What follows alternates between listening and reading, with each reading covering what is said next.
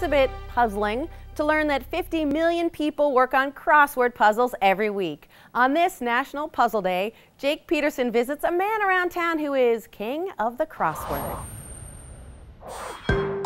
Clue: a Tampa man who is widely known for his crosswords.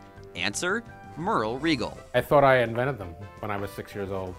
I was a big fan of Kenner Girder builder sets and Tinker toys. When I found out what words were, I just did the exact same thing. I just built these little structures out of them. And he's been constructing crosswords ever since, even getting published in papers like the Los Angeles Times and the Washington Post. I will find these little interesting things, factoids, and put them in puzzles. Merl just sees words differently, like my name, for example. Jake Peterson scrambles up into present a joke. You've got joker in your name, you've got jerk in your name, you got jester, there's all kinds of things. He constructs the puzzles by starting with a blank chart, shading out 1/6 of the blocks, and then putting in the words. The clues come later. People all around the world are challenged by his brain busters. I always say crosswords are like a thigh master for your mind. Merl was featured in the 2006 documentary Wordplay. It's all about the crossword culture.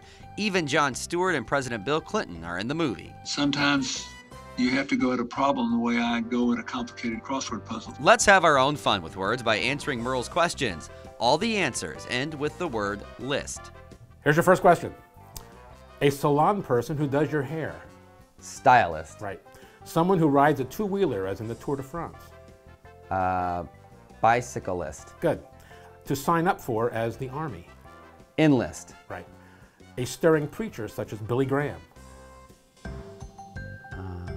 Evangelist. Right. Whew. I hope none of that left you puzzled. You can try your hand at Merl's Puzzles. Look for the links on our website, thelistshow.tv. For The List, I'm Jake Peterson.